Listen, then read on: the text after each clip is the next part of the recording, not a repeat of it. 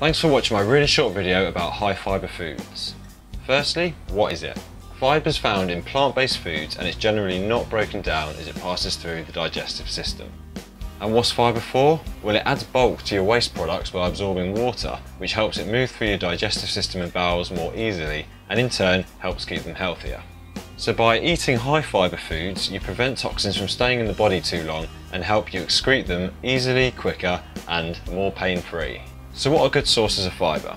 You can find insoluble fibres in bran, wholemeal bread, wholemeal rice, wholemeal cereal, fruit and veg and brown rice. And you can find soluble fibre in lentils, beans, peas, oats, potatoes and fruit and veg again. So what's the difference between insoluble and soluble fibre? Well, insoluble fibre makes your waste products softer and helps it move through your digestive system easier, preventing problems such as constipation. And it's soluble fibre which absorbs water as it passes through the intestine to help it go through a lot easier. Soluble fibre also slows down digestion, which makes it a good source for slow release energy as well as helping to reduce cholesterol. So how much fibre do you need? Well, you need 18 grams of fibre a day, and if you're going to increase that amount, make sure you drink more water, because as I've just said, it does absorb water as it passes through your body.